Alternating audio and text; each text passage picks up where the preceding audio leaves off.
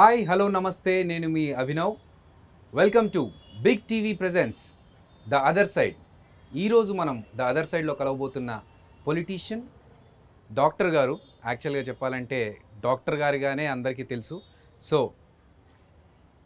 మన నరసరావుపేట ఎమ్మెల్యే, వైఎస్ఆర్సీపీ నుంచి ఎమ్మెల్యేగా ఎన్నికైన డాక్టర్ గోపి రెడ్డి శ్రీనివాస్ రెడ్డి గారు. సార్ నమస్తే అండి. నమస్తే అండి. నమస్తే అభి. సార్ చాలా హ్యాపీగా ఉంది, నాకు చాలా ప్లెజెంట్గా ఉంది. అంటే ఇలా అవుట్డోర్లో చేయడం మాకు ఫస్ట్ టైమే ద అదర్ సైడ్. అండ్ ఈ లాన్ చూసిన తర్వాత ఇక్కడ సెటప్ పెట్టుకొని ఇక్కడ మనం ఇంటర్వ్యూ చేస్తే బాగుంటుంది అనిపించింది. ఈ ఐడియా ఎవరు సార్? అంటే ఈ లాన్ ఇలా ఇంటి పైన టెర్రస్ పైన లాన్ పెట్టుకోవాలని మా మేడం మిస్సెస్ది.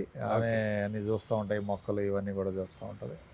సో ఆమెకు ఇంట్రెస్ట్ కాబట్టి ఇదంతా లాన్ అరేంజ్ చేసి ఎప్పుడో ప్రశాంతంగా అప్పుడప్పుడు ఏదన్నా చిన్న సమయం వచ్చినప్పుడు ఇక్కడ కూర్చొని కొంచెం కాలక్షేపం చేస్తూ ఉంటాం. ఓ నైస్ సార్, చాలా బాగుందండి. అంటే మాకు చూడగానే ఒక ప్లెజెంట్ ఫీలింగ్. మీరు అన్నట్టుగా అలసిపోయి తిరిగి వచ్చిన వాళ్ళకి ఇక్కడ కూర్చుంటే కొంచెం రిలాక్స్గా ఉంటుంది.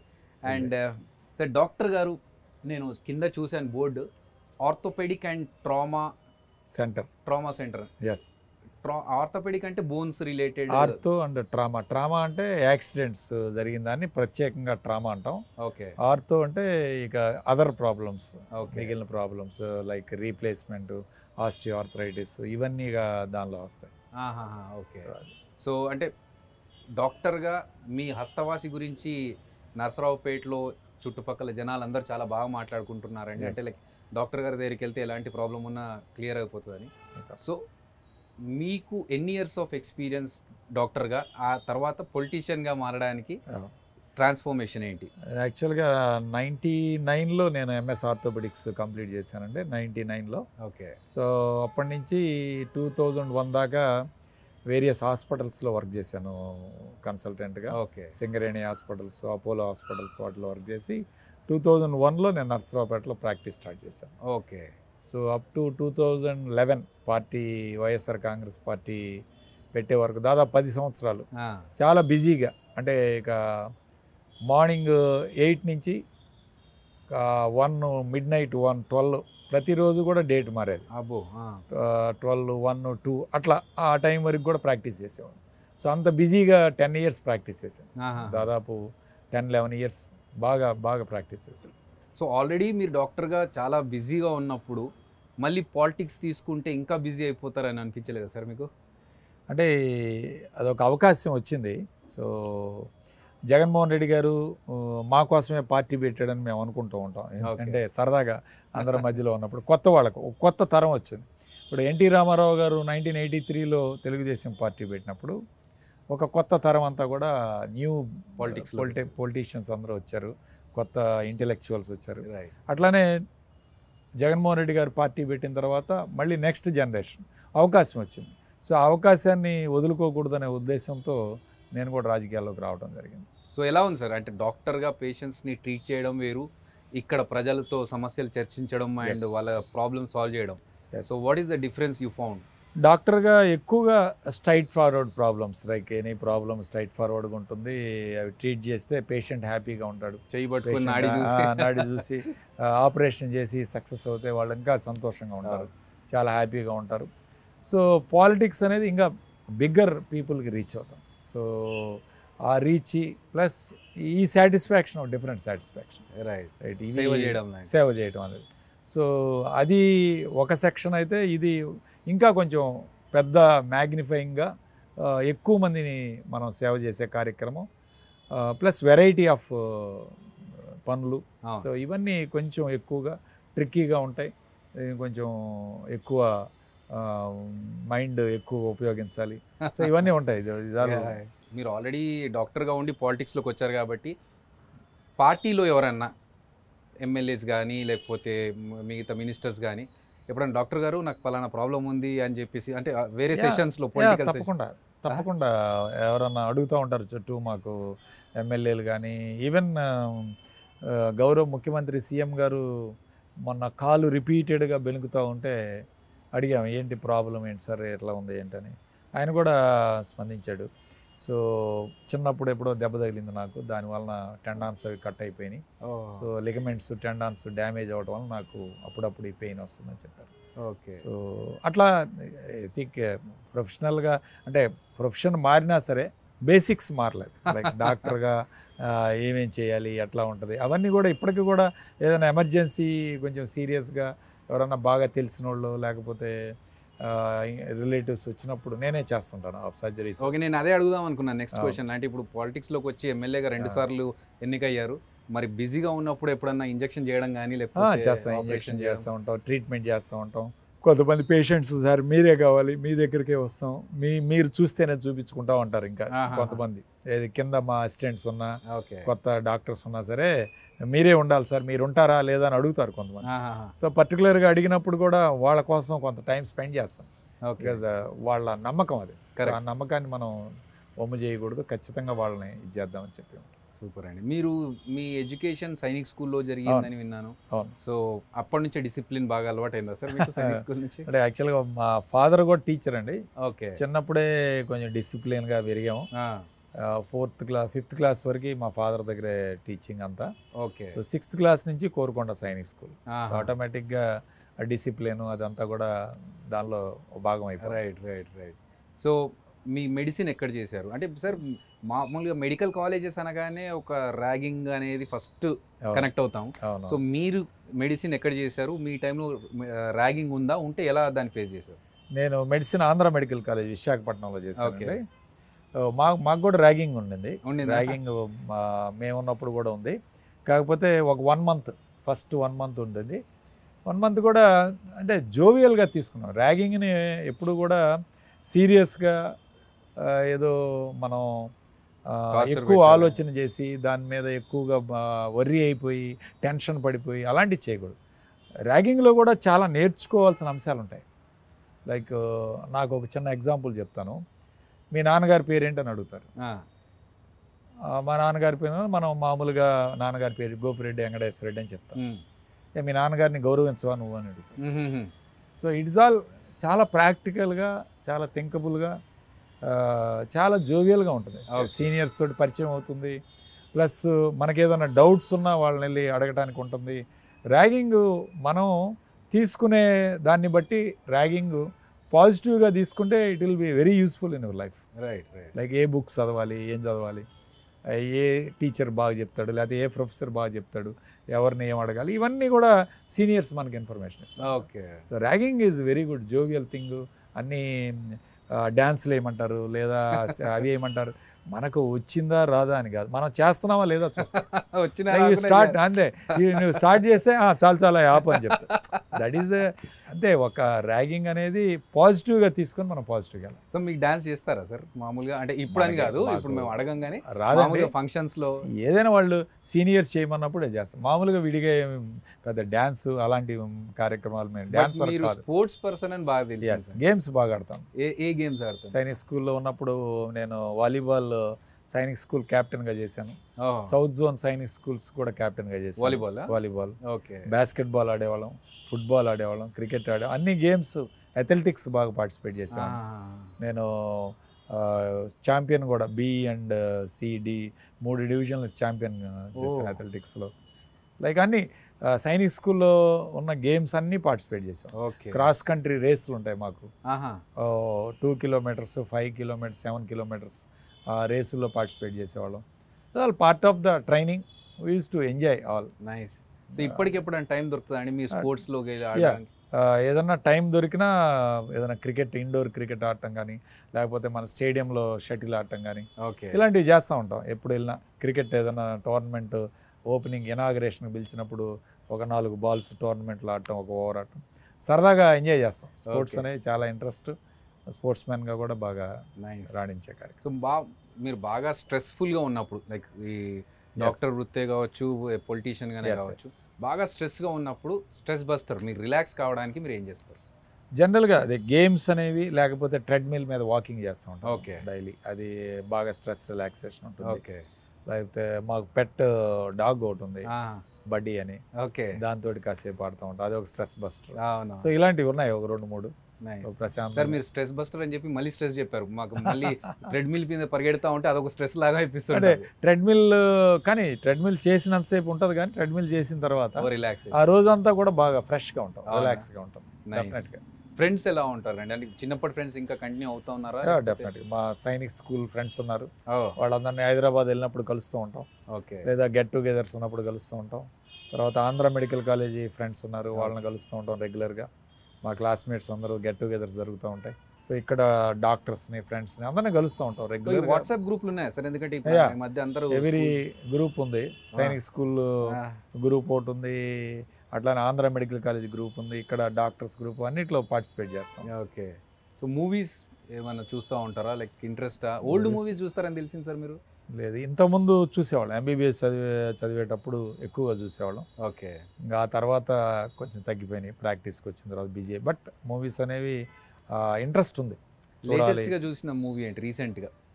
రీసెంట్గా థియేటర్లో చూసిన మూవీ, థియేటర్లో కానీ టీవీలో కానీ? థియేటర్లో చూసిన మూవీ RRR చూశాను, RRR చూసారు. కార్తికేయ 2 చూశాను. ఓకే. లేదంటే ఒక 2-3 సినిమాలు చూసాను. మీకు బాగా ఇష్టమైన సినిమా అంటే ఇవన్నీ కాదు, ఓవరాల్గా మీకు ఇప్పటి వరకు చిన్నప్పటి నుంచి నాకు బాగా ఇష్టమైంది సాగర్ సంగమం, బాగా ఇష్టమైన సినిమా.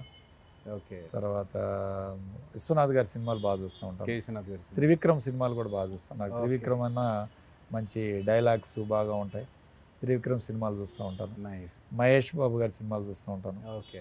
హీరోగా ఫ్యాన్ కాదు, బట్ ఆయన మూవీస్ బాగుంటాయి, ఇంట్రెస్ట్గా చూస్తూ ఉంటాను. రైట్. సో అందరు మూవీస్, చిరంజీవి గారి సినిమాలు చూస్తాను, అల్లు అర్జున్ సినిమాలు బాగా చూస్తాను. అవునా? పుష్ప? అలా పుష్ప బాగా, పుష్ప ఎంజాయ్డ్, మంచి సినిమా. అలా వైకుంఠపురం చూస్తాను. ఓకే. ఓకే. సో ఫ్యామిలీ గురించి మాట్లాడారు. Right. So family, how many of you are there in the family? Right. మా ఫాదర్, మేమంటే 3 బ్రదర్స్ అండి, మా సిస్టర్, ఒక సిస్టర్ ఉంది. అందరూ మా బ్రదర్స్ ఇద్దరు టీచర్స్. పెద్ద ఆయన లెక్చరర్గా చేసి రిటైర్ అయిపోయాడు, సెకండ్ బ్రదర్ కూడా టీచర్గా చేసి రిటైర్ అయిపోయాడు. ఓకే. మా సిస్టర్ హైదరాబాద్లో మ్యారీడ్, మా బావగారు కూడా లెక్చరరే. నేను లాస్ట్, నేను 4th పర్సన్. సో అందరూ టీచర్స్, మీరు మాత్రం డాక్టర్? మా ఫాదర్ కూడా టీచరు. అవును. సో నేను ఒక్కడే డాక్టర్ ప్రొఫెషన్లోకి వచ్చాను. ఓకే. సో నా వైఫ్, నాకు బాబు, పాప.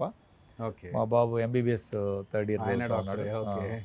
పాప ఏమో ఐఐటి హైదరాబాద్లో ఆర్టిఫిషియల్ ఇంటెలిజెన్స్ చేస్తాం. వావ్. ఇప్పుడు ఈ మధ్య ఆర్టిఫిషియల్ ఇంటెలిజెన్స్ బాగా ఎక్కువైపోయింది. Yes. Yeah. So nice family. ఒక బాబు, ఒక పాప. ఓకే. సో పిల్లలతో సరదాగా వెళ్ళిన వెకేషన్స్ మీకు బాగా గుర్తున్నాయి? అప్పుడప్పుడు వెళ్తూ ఉంటాం మేము పిల్లలతోటి కలిపి. ఊటీ కానీ, కేరళ వెళ్ళాము ఒకసారి, మొన్న లడక్ వెళ్ళాము. ఓకే. సో బైక్, బుల్లెట్ పైన వెళ్ళారా? బుల్లెట్ కాదు, మామూలు వెహికల్స్ మీదనే లడక్ వెళ్ళాము, ఒక 1 వీక్ ట్రిప్. సో ఫ్యామిలీతో పాటు అప్పుడప్పుడు ఏదైనా సమయం దొరికినప్పుడు ఫ్యామిలీతో పాటు వెళ్తాం. సమయం తీసుకోవాల్సి వస్తుందేమో మీకు, బిజీగా ఉంటున్నప్పుడు. సో మీ ఫేవరెట్ ఫుడ్ ఏంటి సార్? ఫుడ్ ఎక్కువగా మేము ఇష్టపడేది వెజిటేరియన్ బాగా ఇష్టం, వెజ్ బాగా ఇష్టం. ఓకే. కొంచెం ఎగ్ ఎక్కువ తింటాం. సో మామూలుగా డాక్టర్స్ అంటే ప్రోటీన్ తినాలి, చికెన్, ఫిష్ అంటారు కదా, అంత ఇదేం లేదు, బట్ వెజిటేరియన్ ఎక్కువ ఇంట్రెస్ట్. మీరు కుక్ చేస్తారండి లేకపోతే? లేదు, ఎవరైనా కుక్ చేసింది మాత్రం ఎవరైనా కుక్ చేసి, నాకు రాదు కుకింగ్, అసలు రాదు. ఓకే. నైస్ అండి. అండ్ అలాగే ఇప్పుడు మన నర్సరావుపేటకు వస్తే, నర్సరావుపేటలో మీరు వచ్చిన తర్వాత జరిగిన డెవలప్మెంట్స్ ఏంటి అండ్ ఫ్యూచర్లో ప్లాన్స్ ఏంటి? నర్సరావుపేటలో మేము వచ్చిన తర్వాత దీన్ని ముఖ్యంగా జిల్లా క్యాపిటల్ చేయటం, అంటే జిల్లా హెడ్ క్వార్టర్స్ చేయటం. రైట్. సో పల్నాడు జిల్లా ఏర్పాటు చేయించే కార్యక్రమం చేయటం జరిగింది. అంటే గత 65 సంవత్సరాల నుంచి దీన్ని జిల్లా చేయాలని ఎంతోమంది ప్రయత్నాలు చేశారు. 65 సంవత్సరాల నుంచి. సో అప్పుడు కుదరలేదు. అంటే 1965 నుంచి, దాదాపు 57 ఇయర్స్ నుంచి జరిగింది. గౌరవ ముఖ్యమంత్రి గారు ఎప్పుడైతే నూతన జిల్లాలు చేయాలని భావించారో అప్పుడు మాకు పల్నాడు జిల్లా ఏర్పాటు చేయటం, నర్సరావుపేట జిల్లా హెడ్ క్వార్టర్స్గా చేయటం అనేది మంచి సంతృప్తినిచ్చిన కార్యక్రమం అని చెప్పి గట్టిగా చెప్పొచ్చు. నర్సరావుపేట చుట్టూ చాలా ప్రాంతాలు ఇంతకుముందు మున్సిపాలిటీలో విలీనం కాలేదు. ఓకే. ఇవన్నీ కూడా పంచాయతీలో ఉండేవి. ప్రజలు మున్సిపాలిటీలో ఓటేస్తారు, కానీ రెవెన్యూ మాత్రం పంచాయతీలో ఉంటుంది. సో దానివల్ల ఏంటంటే అక్కడ రోడ్స్ ఉండవు, డ్రైనేజ్ ఉండదు, ఎలక్ట్రిసిటీ ఉండదు, మంచినీళ్ళు ఉండవు, వాళ్ళంతా చాలా ఇబ్బంది పడుతూ ఉంటారు. సో ఇప్పుడు ఆ ప్రాంతాలన్నీ కూడా విలీనం చేశాం. విలీనం చేసి చుట్టూ ప్రాంతాలన్నీ కలిపి ఈరోజు నర్సరావుపేట మొత్తం కూడా విలీనం చేసి ఈరోజు ఆ ప్రాంతాలన్నిటికి కూడా మౌలిక సదుపాయాలు అందించే కార్యక్రమం, ఎక్కడ ప్రాబ్లం లేకుండా ఈ కార్యక్రమం చేసాం. తర్వాత నర్సరావుపేట చుట్టూ అవుటర్ రింగ్ రోడ్డు ఒకటి వేయించాం. ఇప్పుడు డబుల్ రోడ్డు దాదాపు 14 కోట్లు పెట్టి రింగ్ రోడ్ వేయించాం. ఆ రోడ్డు కూడా బ్రహ్మాండంగా ఉపయోగపడతా ఉంది. ఇవాళ వెటర్నరీ పాలిటెక్నిక్ కాలేజ్ తీసుకొచ్చాం. అది కూడా కాలేజీ ఈ ఇయర్ నుంచి స్టార్ట్ అవుతుంది, ఈ అకాడమిక్ ఇయర్ నుంచి. అట్లానే మరి ఇక్కడ పీజీ సెంటర్ కోసం ఈరోజు నెక్స్ట్ ఇయర్ స్టార్ట్ చేయడానికి ఇయర్ నుంచి రెడీ చేస్తున్నాం. సార్, బీయింగ్ ఏ ఎడ్యుకేషనలిస్ట్, మీరు అంటే మనకు రాజకీయాలంటే మనం చూస్తున్నప్పుడు చాలా సంవత్సరాల నుంచి చూస్తున్నట్లయితే రాజకీయాలంటే ఒక సీనియారిటీ ఉండి ఒక టైప్ ఆఫ్ స్టాటిస్టిక్స్ కానీ లేకపోతే ఒక ట్రిక్స్ ప్లే చేసేదనేది ఒక వింటూ వస్తున్నాం. కానీ బీయింగ్ ఏ డాక్టర్, మీరు వచ్చిన తర్వాత చదువుకున్న వాళ్ళు ఎక్కువ మంది ఆర్ హైలీ ఎడ్యుకేషనలిస్ట్ వస్తే మార్పు రావచ్చు అనేది ఇప్పుడు మీరు చెప్పిన మాటలతో తెలుస్తుంది. సో మీరు చూసిన ఆ ఎరాకి ఇప్పుడు మీరు చూస్తున్న ఎరాకి ఎలాంటి డిఫరెన్స్ ఉంది? ఎలాంటి పొలిటీషియన్స్ వస్తే బాగుంటుంది? చాలా చాలా మార్పు ఉందండి. గతంలో పల్నాడు ప్రాంతం అంటే ఎక్కువగా బాంబులు వేసుకోవటం, ఫ్యాక్షన్ చంపుకోవటం, ఫ్యాక్షన్ గొడవలు ఇవన్నీ ఉండేవి గతంలో. కానీ అదే 1983 నుంచి ఈ ప్రాంతంలో ఎక్కువగా చూసాం మేము. కానీ 2004 తర్వాత చాలా తగ్గిపోయినాయి ఇక్కడ ఈ ప్రాంతంలో. దాదాపు గత 20 సంవత్సరాల నుంచి బాంబులు కానీ, హత్యలు కానీ, దోపిడీలు కానీ, లేకపోతే గొడవలు కానీ, ఫ్యాక్షన్ హత్యలు కానీ ఇవన్నీ కూడా పల్నాడు ప్రాంతంలో కూడా చాలా. ఎందుకు తగ్గిపోయాయంటే ముఖ్యంగా ఎడ్యుకేషన్, విద్య బాగా పెరిగింది. ప్రతి ఒక్కరూ తమ పిల్లల్ని చదివించుకోవాలి. ప్లస్ గ్రామాల నుంచి ఎప్పుడైతే ఇతర దేశాలకు వెళ్తున్నారో, ఇతర రాష్ట్రాలకు వెళ్తున్నారో మంచి ఉద్యోగాలు చేసుకుంటున్నారు. ఇవాళ చూస్తున్నాం, ఒక సాఫ్ట్వేర్ ఇంజనీర్ ప్యాకేజ్ అంటే 20 లక్షలు వస్తుందా సంవత్సరానికి, 30 లక్షలు వస్తుందా, లేకపోతే 15 లక్షలు వస్తుందా అని చెప్పుకున్నాం. అంటే పిల్లలు ఈ విధంగా ఒక మంచి జీవితాన్ని అనుభవిస్తున్నారు, చూస్తున్నారని చెప్పి. సపోజ్ ఒక కుటుంబంలో ఒక కుర్రవాడు అమెరికా కానీ లేకపోతే ఇతర దేశాలు వెళ్ళినప్పుడు కనీసం ఆ ఫ్యామిలీలో ఒక 25 కుటుంబాలు 30 కుటుంబాల్లో మార్పు చూస్తుంది. రైట్. ఈ విధంగా ఇవాళ గ్రామంలో ఒక్కొక్క గ్రామానికి 50 మంది 100 మంది ఇవాళ ఇతర దేశాలకు కానీ లేకపోతే ఇతర ప్రదేశాలకు వెళ్ళి మంచి జీవితాన్ని ఈరోజు చూస్తూ ఉన్నాం. సో అవన్నీ కూడా ప్రాక్టికల్గా వీళ్ళు చూస్తున్నారు కళ్ళెదుట. అందువలన ఇవాళ ఎడ్యుకేషన్ బాగా విస్తరించిపోవటం ఒకటి. రాజకీయాల్లో కూడా కొంత మార్పు వచ్చింది. రాజకీయాల్లో కూడా ఇవాళ వాళ్ళ కోసం పోయి మనం కొట్టుకోవడం, చంపుకోవడం ఇవన్నీ ఎందుకు, వాళ్ళందరూ బాగానే ఉంటారు, మనం ఎందుకు చేయాలనే తత్వం కూడా ఈరోజు చాలామందిలో చూసాం. ఖచ్చితంగా ఇవాళ మార్పు వస్తుంది. సో అది మార్పు రావాలి. ఈ హత్యలు, గొడవలు ఇవన్నీ పోయి అభివృద్ధి వైపు మనం మళ్ళాలి. విద్య వైపు మళ్ళాలి. విద్య, వైద్యం రెండు అందించాలి. అభివృద్ధిని బాగా చేసుకుంటే ఖచ్చితంగా మార్పు కనపడుతుంది. ఇందులో ముఖ్యమైన విషయం ఏంటంటే రాజశేఖర రెడ్డి గారు ముఖ్యమంత్రిగా ఉన్నప్పుడు ఎప్పుడైతే ఫీజు రింబర్స్మెంట్ పథకాన్ని తీసుకొచ్చారో అది చాలా ఉపయోగపడింది ఈరోజు ఎడ్యుకేషన్లో మార్పు తీసుకురావడానికి. ఇవాళ జగన్మోహన్ రెడ్డి గారు నాడు నేడు విద్యను తీసుకురావడం, అమ్మఒడి తీసుకురావడం ఇవన్నీ కూడా ఒక మార్పును తీసుకొచ్చాయి సమాజంలో ఖచ్చితంగా. ఇంకొక ముఖ్యమైన అంశం ఏంటంటే ఎప్పుడైతే నక్సలైట్లని ఈరోజు రాజశేఖర రెడ్డి గారు వాళ్ళని బహిరంగంగా చర్చకి రమ్మని పిలిపించారో ఈ ప్రాంతంలో దాని తర్వాత నక్సలిజం అనేది తగ్గిపోయింది పూర్తిగా. సో ఇక డెవలప్మెంట్ వైపు మార్పు వచ్చింది, విద్య వైపు మార్పు వచ్చింది, ఇవన్నీ కూడా చూస్తూ ఉన్నాం. సో ఇవన్నీ కూడా రాజకీయంలో వచ్చిన మార్పుల వలన అయితేనేమి, విద్య వలన మార్పులు అయితేనేమి పల్నాడులో ఇప్పుడు ప్రశాంతంగా ఉందని గట్టిగా చెప్పారు. Very nice sir, very nice. మేము న్యూస్లో ఏదో చూసామండి, మీరు బాలకృష్ణ గారిని ఏదో చిన్న క్లాష్ ఏదో అయ్యింది.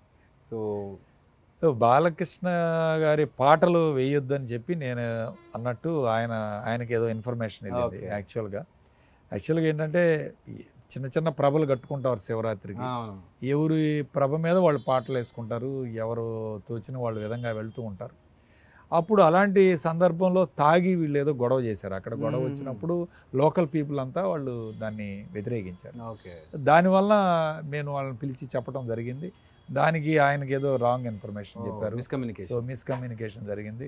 దానివల్ల బాలకృష్ణ గారు అంటే ఇలాంటి చిన్న చిన్న విషయాలు కూడా పట్టించుకోవాల్సిన అవసరం ఉండదు. యాక్చువల్గా మనం వదిలేసినప్పుడు ప్రశాంతంగా అంతా వెళ్ళిపోతుంది.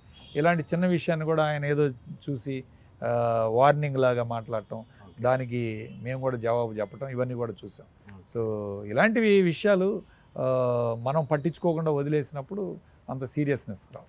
అదే ఎలా అనిపిస్తుంది సార్, అంటే లైక్ మీకు డాక్టర్ ప్రొఫెషన్లో ఇలాంటివి అసలు ఉండవు, బట్ పాలిటిక్స్లోకి వచ్చేసరికి కొన్నిసార్లు తప్పని పరిస్థితిలో మారుతాం, మేము కూడా మారవాలి కదా రాజకీయ డాక్టర్ అంటే సరిపోదు, you to become a BA Roman in Roman అంటూ. ఇక అది కూడా రాజకీయాల్లోకి వచ్చిన తర్వాత మేము కూడా తప్పదు మారిపోవాలి మా స్టైల్లో.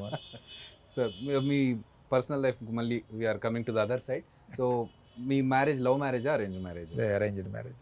సార్ మీరు స్పోర్ట్స్ పర్సన్, కాలేజ్, మెడికల్ అంటే నేను డెఫినెట్గా లవ్ మ్యారేజ్ అని అనుకున్నాను.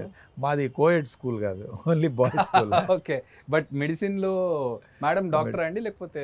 లేదు, తను రెస్పిరేటరీ థెరపిస్ట్ అని ఫిజియోథెరపీలో ఒక భాగం. Respiratory therapy medical field. Medical field ఎలా అండి? అంటే లైక్ అంటే మీరు డాక్టర్గా ఉన్నారు కాబట్టి ఒక డాక్టర్నే చేసుకుందాం అనుకున్నారా, లేకపోతే కోఇన్సిడెన్సా? లేకపోతే అట్లా అంటే అనుకున్నాము, బట్ ఇంకా ఇట్స్ ఆల్ మా ఫ్యామిలీ, మా ఫాదరు, ఇక వీళ్ళంతా కొంత కోఇన్సిడెన్స్గా వాళ్ళకున్న అభిప్రాయాలు అవి కూడా మేము దాన్ని దాటలేక మధ్యతరగతి కుటుంబం నుంచి వచ్చిన వాళ్ళం కాబట్టి ఖచ్చితంగా వాళ్ళ అభిప్రాయాలకు గౌరవం ఇవ్వాలి. ఖచ్చితంగా ఆ స్టైల్లోనే మేము ముందుకు వెళ్ళాం. నైస్. సో ఎప్పుడన్నా మీకు ఒక టిపికల్ క్రిటికల్ మూమెంట్లో ఫోన్ చేసి మనసు విప్పి మాట్లాడుకోవాలి ఆర్ షేర్ చేసుకోవాలనుకుంటే whom do you call? Mid night 2 o'clock కానీ 3 o'clock కానీ ఫోన్ చేసి మాట్లాడాలనుకుంటే who is your best friend or best partner? మీ ఎవరికి ఫోన్ చేస్తారు? అలాంటి ఫ్రెండ్స్ ఎవరన్నా? ఫ్రెండ్స్, థిక్ ఫ్రెండ్స్ ఉన్నారు, ఒక 5-6 ఉన్నాం ఆంధ్ర మెడికల్ కాలేజీలో. అందరూ కూడా డాక్టర్సే. 2 యూకేలో ఉన్నారు.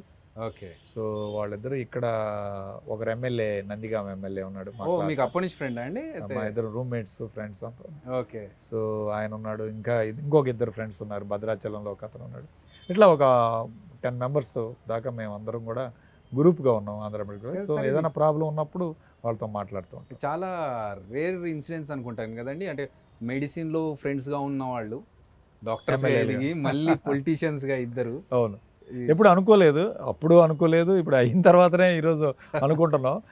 అప్పుడు మాకు ఆ ఇంట్రెస్ట్ కానీ అది కానీ ఏమి లేదు. సో తర్వాత ఏదో కోఇన్సిడెంటల్గా పాలిటిక్స్లోకి రావడం జరిగింది. సో తర్వాత మేము మళ్ళీ కలుసుకొని మేము అందరం. What is your favourite time pass? అంటే లైక్ స్ట్రెస్ గురించి మీరు ఆల్రెడీ చెప్పారు, థ్రెడ్మిల్ అని. అలా కాకుండా కొంచెం టైం తీసుకొని ఈరోజు స్పెండ్ చేద్దాం అనుకుంటే అప్పుడు ఏం చేస్తారు? ఫ్రెండ్స్ తోటి గెట్ టుగెదర్స్ ఉంటే ఫ్రెండ్స్ తోటి ఎంజాయ్ చేయటం, లేదా సినిమాలు చూస్తూ ఉంటాం అప్పుడప్పుడు. ఏదైనా థియేటర్కి వెళ్ళి సినిమాలు చూస్తూ ఉంటాం. ఓకే. లేదా టీవీ చూస్తుంటాం. టీవీ ఎక్కువగా న్యూస్ ఛానల్స్ ఎక్కువ చూస్తూ ఉంటాం. TV channels, sports channels, sports చూస్తూ ఉంటాం. I follow sports. Do you ride a bike or car? మీరు ఓన్గా డ్రైవ్? బైక్ ఇప్పుడు కూడా రైడ్ చేస్తున్నాను. అప్పుడప్పుడు టౌన్లో ఏదన్నా ర్యాలీస్ పెట్టినప్పుడు, లేదా వార్డుల్లోకి వెళ్ళినప్పుడు, శానిటేషన్ డ్రైవ్స్ పెట్టినప్పుడు బైక్ మీద వెళ్తుంటాం. Okay. So what is the most memorable thing మీ లైఫ్లో? అది ఎంత బ్యూటిఫుల్ మూమెంట్, ఎలాంటి రోజు మళ్ళీ వస్తే బాగుండు అనే అట్లాంటి సిచ్యువేషన్స్ ఏమైనా ఉన్నాయా? లైక్ మోస్ట్ మెమరబుల్ మూమెంట్ అంటే విన్నింగ్ 2019 ఎలక్షన్స్, జగన్మోహన్ రెడ్డి గారు ముఖ్యమంత్రి కావటం. ఓకే. సో ఇది డెఫినెట్గా ఒక మంచి మెమరబుల్ ఇన్సిడెంట్. సో ఇక్కడ గెలవటం, 32,000 అత్యధిక మెజార్టీ, జిల్లాలో అత్యధిక మెజార్టీతో గెలవటం రెండోసారి, ప్లస్ జగన్మోహన్ రెడ్డి గారిని ముఖ్యమంత్రి చూడటం, ఇది లైఫ్లో memorable moment, best moments. Okay. So what is your plan for the down the line of 5 years? Next 5 yearsలో అంటే ఈ ఎలక్షన్స్ అనే కాకుండా మామూలుగా జనరల్గా అడుగుతున్నాను, next 5 yearsలో what is your plan? మీరు ఒకటి అనుకునే ఉంటారు కదా, ఇలా చేయాలి, ఈ పాయింట్కి రీచ్ అవ్వాలి. సో అలాంటి ఏమన్నా థాట్స్ కానీ? నెక్స్ట్ 5 yearsలో అంటే డెవలప్మెంట్ పరంగా అయితే ఒక నర్సరావుపేటని ఇంకా బాగా అభివృద్ధి చేయాలి. ఒక కార్పొరేషన్ తీసుకురావాలి, ఇంకా చుట్టుపక్కల విలేజ్ కలిపి ఈ మున్సిపల్ కార్పొరేషన్ చేస్తే ఇంకా మంచి డెవలప్మెంట్ ఇంకా బాగుంటుందని చెప్పి ఒక ఉద్దేశంలో ఉన్నాం. అట్లానే అంటే సెల్ఫ్ స్టైల్గా టార్గెట్స్ ఏం లేవు. మనం ఇంకా బెటర్గా పబ్లిక్ సర్వీస్ చేయాలి, బెటర్గా ప్రజల్లోకి వెళ్ళాలి, ఇంకా బాగా చేయాలి, వర్క్ చేయాలి అనేది మా ఉద్దేశం. ముఖ్యంగా అదే మా యొక్క టార్గెట్. ఇక ప్రభుత్వ పరంగా మళ్ళీ జగన్మోహన్ రెడ్డి గారిని మళ్ళీ ముఖ్యమంత్రి చేసుకోవాలి. రేపు 2024లో మళ్ళీ ఎలక్షన్లో గెలవాలి, మళ్ళీ జగన్మోహన్ రెడ్డి గారిని ముఖ్యమంత్రిగా చూడాలని మనస్ఫూర్తి కోరుకుంటున్నాను. ఓకే. అండ్ పర్సనల్గా ఎనీ గోల్స్, లైక్ మీరు రీచ్ అవ్వాల్సిన గోల్స్ కానీ, చేయాల్సిన పనులు కానీ, పెండింగ్ పనులు అలాంటివి ఏమన్నా? పెండింగ్ పనులు అంటే ఇక అదే అభివృద్ధి కార్యక్రమాలు అనుకుంటా ఉన్నాం. ఇక రాజకీయంగా ప్రతి ఒక్కరు కోరిక మంత్రి కావాలని కోరుకుంటుంది ఒక ఎమ్మెల్యేగా గెలిపినప్పుడు.